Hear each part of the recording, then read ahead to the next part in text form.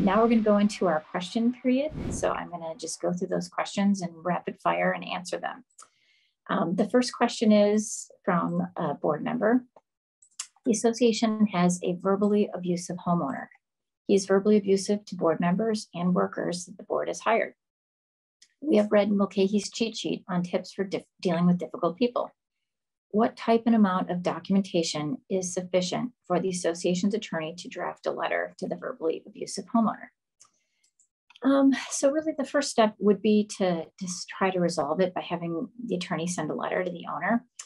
And I guess what I would just need to hear about is, I mean, I don't need to hear like a video recording or anything like that. I probably would just need to hear feedback from the receiver of the verbally abusive behavior. So if it's the manager or the board member, just send me an email outlining what's been happening and, you know, give me dates, times, you know, what occurred. And then I can look at that and come up with a plan as to how we want to structure sending a letter to the owner. Interestingly enough, we sent out a couple of those letters last week. Actually, we send out a couple of those letters every week, just so you know. And if the person is really abusive and difficult, what our firm will do is say, all communications now go through our firm. You do no longer have the right to communicate with the manager or the board member. And that works really well because we tell them that all communication needs to be in writing. And we handle it from there so that the board member or manager doesn't have to take that abusive behavior anymore. So what documentation? Just give me a rundown as to what's been happening, the dates, you know, give me examples of things that this person has done, and then we can craft a letter that addresses the issues. And if you want, we can also be the contact person for that owner going forward. Okay, our next question. Our board enacted as part of association rules that solicitation and electioneering on association property will not be allowed. This is used to squelch board candidates from any campaign activities beyond a single formal controlled meet the candidates night and candidates' biography background statements submitted with their application to be candidates on the board. Does this association rule conflict with the Arizona Revised Statutes 33-1808, which states in part, notwithstanding any provision in the community documents, an association shall not prohibit door-to-door political activity, including solicitations of support or opposition regarding candidates or ballot issues, and shall not prohibit the circulation of political petitions, including candidate nomination petitions or petitions in support of or opposition to initiative, referendum, or recall. Okay, so does the rule that you have in your association saying that solicitation and electioneering on association property will not be allowed, does that conflict with Arizona law? It does appear that it does. You know, it's kind of unclear under the statute whether this is for, you know, HOA business that, you know, we have to allow it. This door-to-door political activity, or if it's on a more grander scale, which would be like a state, local, federal, you know, election type thing. Here's one thing I can tell you just from being in the trenches for so many years.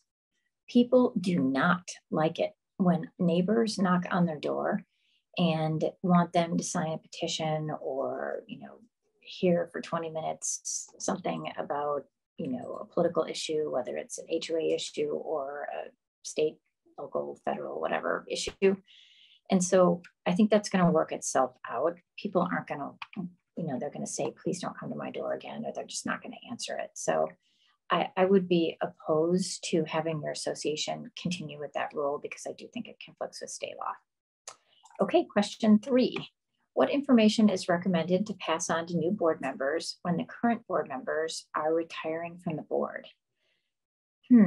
Okay, I think a really good thing to do would be give them as a resource our firm's website, because we have a ton of information on duties and responsibilities of serving on the board. We have videos, we have cheat sheets on those topics. Encourage them to attend these live presentations that are virtual, or to watch the videos after the fact if they can't be with us here live.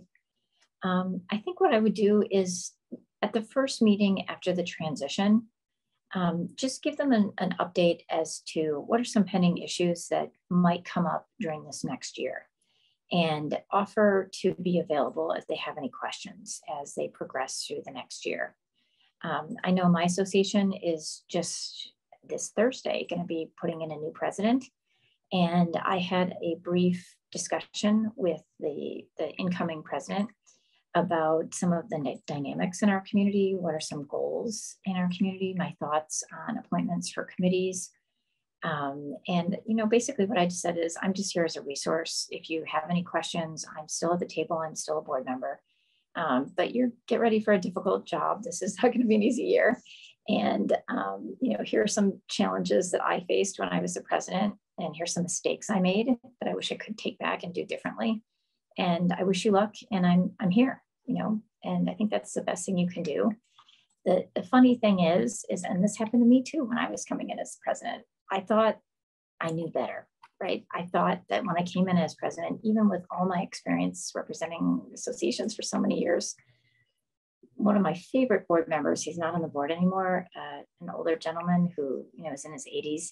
He'd been on the board for like 15 years. And he tried to warn me on something like within the first 2 months of my presidency, like, hey, I think you might be taking a wrong turn on this. And I remember thinking to myself, no, I'm not taking a wrong turn. We need to be more transparent on this. We need to, give this group what they want. And it ended up really backfiring on me. And it didn't go the way I thought it was going to go. And so just recognize that, just make yourself available to be there for that person and say, here's my experience. Here's some things I wished I'd done differently. And here's the things that are going to come up in the next year. And I'm here if you need me. I think that's the best thing that you can do. Okay, next question. How do we resume enforcing CC&Rs that have not been enforced over the last several or maybe many years? Landscaping is the biggest issue. There are requirements for minimum landscape components, but many are not in compliance. This detracts from our community, and we want to begin working to correct this situation. Oh, this is a tough question because we may be bumping up against an owner being able to argue that because we haven't enforced something, that we've waived our right to enforce it. So just kind of as a starting point, my one recommendation I would say is you can enforce maintenance of landscaping because, the grass is growing, the leaves are dropping, from trees, and things die on people's property. And so what I would say is you can enforce making sure that the property looks nice and that it's well maintained. But let's say that your provisions say that you have to have 8 trees that are a certain type of tree on the property. And this person only has 4 trees and they're not on the approved tree list, but they've been there for 4 or 5 years or 6 years or 10 years or 20 years. You're likely not going to be able to legally mandate that they, change their lot to comply with whatever the guidelines say, the 8 trees that have to be, a certain kind of tree. So I think you need to look at this on a case-by-case basis. What you might want to do is, have a community education program about, okay, it's so important for us to, continue to make sure our properties look nice and try to get voluntary compliance by giving suggestions on things that people can do. And some things you can mandate, and then there's going to be some things you may need to get advice on whether or not you can enforce it if you want to make somebody do something. Okay, we have a very troublesome condo owner who is challenging virtually everything that takes place to operate the HOA. And one of his inferences is that we do not have the authority to increase our dues by $15 a month, which is a 5% increase without approval of our owners. Should he foolishly choose to not pay the increase, according to our CC&Rs, he is delinquent, which voids his right to vote. Now, my question is whether that prevents him from attempting to gain a spot on the ballot for getting on the board since he cannot vote as an owner. Okay, so it sounds like you've got a gadfly. Sorry to hear that. The first thing I would say is look at your documents, see if that increase is allowable without a board vote. In my experience, it probably is because it's such a small amount. But you should go to the section in the CC&Rs that talks about increasing assessments, and you should make sure that the amount that you're increasing it is within the limitations that allows the board to increase without getting a vote of the membership. If this person doesn't pay, And even if it's just the 5% increase, they don't pay. You'll have to look to see whether or not you can suspend the voting rights. Typically that's in the bylaws, possibly in the CC&Rs. And then you'll want to notify the owner in writing that their right to vote has been suspended because of the delinquency. Now the question is, can they run for the board? Can this person run for the board if they're delinquent? So in my experience, yes, typically they can. You want to look at your bylaws or your articles of incorporation to see if there's anything in there that says that you can't be a board member if you have a delinquency that's owed to the association. Most documents do not have that provision. So you're likely going to have to let this person run for the board. Okay, next question. The majority of remaining parcels in the subdivision yet to be built were subject to a foreclosure. And there was a trustee's deed upon sale transferring the property to another LLC. Is this new LLC owner now the declarant? So the Class B rights in the HOA. Several feel that Class B now no longer exists because the majority of parcels changed owners, thus no current declarant, and then an HOA meeting is needed to elect an HOA board. It just really depends. I hate to say that on this, but I have to see what your CC&Rs say. So a couple things to look for. Go to your CC&Rs and see how declarant or developer is defined. Typically, unless there is an assignment of the declarant's rights, the declarant is no longer, going to be a Class B, member of your association. Even the person that, may have purchased the majority of the remaining parcels. Usually as part of, if there's a big chunk of parcels being transferred, as part of a trustee sale or maybe even as a short sale or something, usually there is an assignment of rights that's done. But with a trustee sale, that just means that, the bank was foreclosing and somebody else just picked up this land, the remaining parcels at a trustee sale. So it's very possible that they did not take the property with an assignment of benefits to be the declarant. So I'd go back and look at the definition of declarant and Class B voting, see how they word it, see if this minority owner that just bought, a majority of the remaining parcels, see if they fall into that category. You're probably going to need to reach out to a law firm that specializes in representing associations like our firm to get our opinion on it. And it's actually kind of important because sometimes the declarant doesn't have to pay the full assessment rate. They can amend the documents sometimes without approval of the membership. And they'll be controlling the board likely. So I think it's important that your association gets some advice on that. Question 7, looks like we're about halfway through the questions after this one. Our architectural committee is all board members. Can the committee still make decisions via email? This is kind of a sticky wicket. I mean, a lot of times architectural committees and the board are the same in associations, especially when you don't have a lot of other people that are volunteering. When the architectural committee meets and make decisions and a majority of the board is making decisions via email, that is an open meeting violation. Even though they're acting as the architectural committee, you still have, a majority of the board making decisions. So what I would recommend is just at your regular board meetings, review the architectural items as an agenda item and make your decisions during the open meeting at that time. If you are going to make decisions as a board, via email, it's, the board/architectural committee via email. What you may want to do, I'm not recommending that, but if from logistical standpoint that your board doesn't meet as often as these applications are coming in, at the next regularly scheduled board meeting, you should read into the record, what was decided, and so that there's a paper trail with meeting minutes. Now, if you're going to disapprove something that's going to be controversial and result in a lawsuit, for all, please do it in an open board meeting. Do that architectural disapproval in an open board meeting so that if you get sued, they're not going to claim that you violated the open meeting law or that you didn't meet properly to make a decision on the architectural application. Question 8, if an owner complains about tenants in another unit, does the owner that complains have to provide their name? Okay, so I think what you're saying is, so an owner is complaining about the tenants, and does the association have to provide the owner's name that's complaining? You know, it depends. There is a kind of a very strangely worded statute in the Condominium Act and the Planned Communities Act that says that when the association sends a violation letter to an owner, if the owner responds back by a certified mail to that violation letter, the association has to provide who witnessed the violation or who complained about the violation. So it's possible that, you know, if that sequence of events happens, that you're going to have to give the person's name.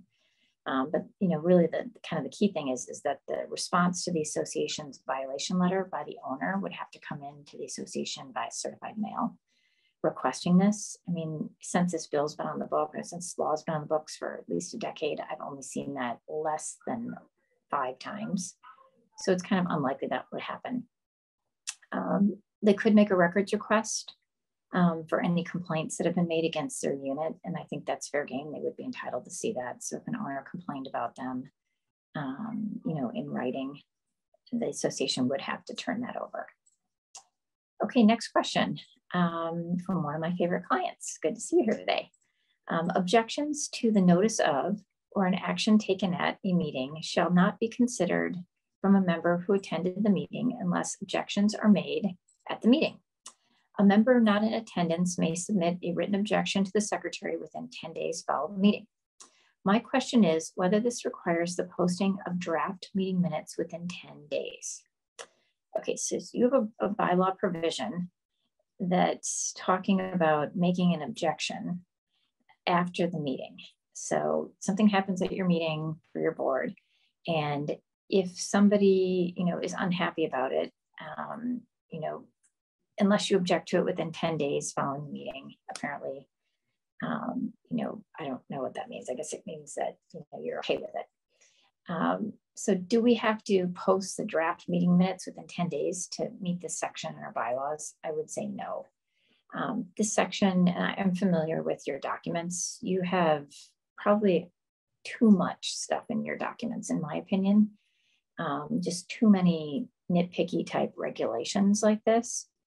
You know, and I guess there's no purpose, I guess I would say, to this, because if somebody really objects to something that happened at a meeting, you know, they can bring it up at the next meeting. They can, you know, send a letter to the president of the association saying, hey, I'm a board member, this happened at the meeting. I think I'd like to revisit this again, or I feel uncomfortable with it after the meeting. But there's nothing under state law that requires you to do this. And there's nothing under state law that would require you to get those draft meeting minutes to the board within 10 days. So if they wanted to object to something, they could. So I hope that helps you with this particular question. Question 10, what are the pros and cons of setting some utility and monthly bills on auto pay? It is difficult that we are reviewing invoices that are now from 2 months ago. So I'm all in favor of putting utility and regular monthly bills on auto pay. As long as the treasurer is looking at the bills, even though they're on auto pay, there should be a summary given to the treasurer every month to make sure that we're paying our bill and that we're not overpaying or paying late fees or whatever. So I think that's fine. What I would do is just set up the protocol for that at a board meeting, and how it should be presented is either the treasurer or the manager should just let the board know that we're planning to do this and find out if there's anybody that has objections. Next question would be, should financial summaries be put on the HOA website each month? You're not required to, but I think it's a really good idea. Because as I said on the secrets to successful associations, the boards that are the most transparent and the boards that communicate the most have the fewest problems. And so if all that information is on the website for anyone to look at, if they're interested in the financials of the association, you know, I think that's great. Now, would you put bank statements on there? No. You might want to put your year-to-date budget, your, you know, financial statement, which, you know, talks about assets and liabilities.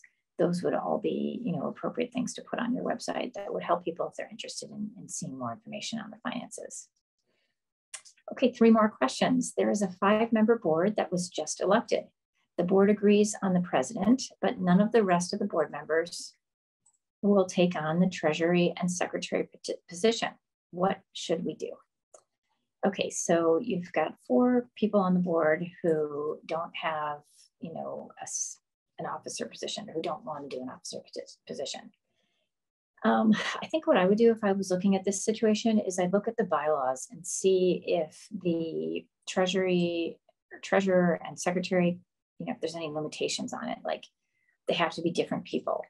And then I mean, obviously the perfect solution would be that of those 4 remaining board members that aren't the president, that we have 2 people, separate people step up, one be the secretary, one be the treasurer. If that doesn't happen, maybe you could get one person to do both jobs if your documents don't prohibit it. Typically, if you have a management company, being the secretary isn't that difficult of a job because they handle a lot of your things. So maybe the president can also serve as the secretary, and then you'd only just need to find somebody to be the treasurer. I wouldn't recommend having the president be the secretary and the treasurer too, just because there's no checks and balances. So, you know, keep that in mind. If you're having difficulty getting people to step up, maybe you need to get our firm involved and we can have a meeting with the board and just remind everybody that, hey, you signed up for this. We need people to step in as the secretary and treasurer. And I would look at the documents to see what kind of restrictions there might be in terms of, can they hold the same position, and does it have to be separate individuals, etc. Okay, next, we actually got one more question added. So we have 3 more questions. Our CC&Rs restrict renting our townhouses if the owner purchased the property after 2004. Some homeowners who purchased after 2004 are renting their townhomes and telling the HOA that they're letting their relatives live there for free. These owners knew the CC&Rs before they purchased. What is an HOA to do? It's always difficult to prove that somebody has a renter in the property, you know, especially when they say, oh, it's our family that's being there, you know, and that doesn't violate the rental provision. What it actually might if there's money being exchanged. So I think what I would do is I would have our firm send this particular owner or owners a letter asking for, you know, documentation as to who's in the property, and pinning them down as to more specific information. You know, oftentimes the renters, you know, they will talk to people at the pool or whatever. And so if anybody has a discussion with the renters and we find out that the stories aren't jiving, you know, we can send a letter to the owner regarding, you know, the information that we've been provided. But I would say pin the owner down, make them put it in writing so that now if they're lying, we have something in writing that they're lying about. And I suppose you could knock on the door of the tenant and ask, you know, what is your relationship to the property, etc. That's a little bit aggressive, but it's something that could be done. Oftentimes the neighbors, the direct neighbors, know exactly what's going on, so you may want to ask them too. Okay, last 2 questions. What if someone volunteers for the board that you think will be a problem on the board? Yes, we see that often, right? Where somebody volunteers to be on the board and they've been a problem in the past and you're just worried that being on the board is going to just be a nightmare. Well, there's really not much you can do, you know, in terms of prohibiting that person from being on the board just because they're difficult or, you know, they're not easy to get along with. If they get elected, you know, they are going to be board members. Something to think about is sometimes when the difficult person gets on the board, they quit pretty quickly because they realize what a tough job it is. I've seen that happen many times. Sometimes they change. And because honestly, when I got elected to my board in 2016, I gotta say, I don't think our board really liked me because I had a little disagreement with them in 2016 prior to me getting on the board. But I think that everybody would agree now that I have stepped up and I've been a great, you know, helpful board member wanting to make our community better. So sometimes people change and your perception of them may change. If they're really difficult when they get on the board and you can't work with them, you could consider doing a removal petition. That's really divisive and kind of expensive for associations to do. So hope you don't have to do that. But the bottom line is there's really not much you can do. Just play it out, see how it goes, get advice from your trusted advisors if things aren't going well as to how you can best manage it. If they're really difficult, another thing to do would be think about having a code of conduct for all the board members, including behavior at the meetings and behavior outside of meetings. And we have a sample code of conduct in our cheat sheet called Board Member Code of Conducts on our website at mulcahylawfirm.com. Okay, another question. Some owners and board members think the HOA does not have jurisdiction or the right to require any architectural applications and written approval process regarding landscaping prior to changes being done. If the HOA doesn't require this and doesn't know what owners' plans are in advance and lets owners do whatever they want, what are liability ramifications for the board and HOA? What if they plant something that's not keeping within the community? Can the HOA be seen as negligent? So I think what you need to do is have your attorney look at the provisions in your CC&Rs on architectural applications and what needs architectural approval, so they can make a final call as to whether or not this is something that the board, or the architectural committee does need to review before an owner makes changes. So I think you need a formal determination on that. If that is not something that you can regulate through architectural process, then yeah, you kind of are stuck with whatever somebody puts in there. So I hope that's not the case, because it's important to have uniformity and have everything looking nice. Regardless, you would have the right to enforce maintenance of the lot through the maintenance provisions. So if they install something that's not being maintained under like 100% of the documents in Arizona, you're going to be able to make them maintain it to an acceptable standard. I really appreciate you being here today to learn more about association law and how to make your communities better, avoid problems, be successful, and set goals for 2022. I'd like to personally thank the neighborhood services departments from the cities of Avondale, Chandler, Glendale, Goodyear, Mesa, Peoria, Phoenix, Scottsdale, Surprise, and Tempe for your teamwork and continued partnership with the Mulcahy Law Firm to put together these amazing virtual classes for your residents. We've been partnering together for these classes now since March 2020, right when the pandemic first started. And our videos on our virtual HOA academies and other videos have seen over 50,000 views by people throughout the state of Arizona. And that's truly providing a great service, a place where they can come for free information about how to best run HOAs and condominiums and get their questions answered for free.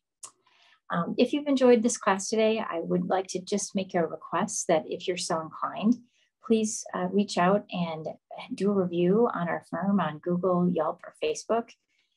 It really helps us to get our rating higher on Google so that when owners are trying to find information on Arizona HOA and condominium law, our information pops right up so that we can assist them and hopefully answer their questions with our cheat sheets or our videos. Some quick update on our education plans for 2022. We're still conducting our First Fridays where you can dial into our office virtually for our First Fridays free dial-in or call-in. And at that, you can ask a question at no charge, and that's always the first Friday of the month. Our next one is going to be the first Friday of February, which will be February 4th. And we log on at 9 o'clock and answer questions until they're all answered. We're also looking forward to continuing our partnership with the neighborhood services from all around the Valley of the Sun in Arizona. For our virtual HOA Academy, we're going to be having those the third Tuesday of the month. We're going to be doing a virtual HOA Academy in 2022 in conjunction with all these different neighborhood services departments. In February, we have 2 online virtual classes in addition to our First Fridays. We have our second virtual HOA Condo Academy at 11 a.m. on February 15th, and that's going to be going over what are board member roles and responsibilities. And then we're also going to be doing a special class for the Scottsdale Neighborhood College on Wednesday, February 16th at 1 p.m., also virtual, on HOA and condo finances and how to read them, understand the budgets, etc. So that'll be an interesting class, especially for those of you who are treasurers or who want to keep a close watch on association finances. So don't forget, videos of this class and all other prior classes and cheat sheets can be found on our website at mulcahylawfirm.com. I hope everybody has a wonderful 2022. I wish your associations the best of luck. Please know that I'm here for you as a resource as you move through 2022. And I hope you all have a great rest of the week.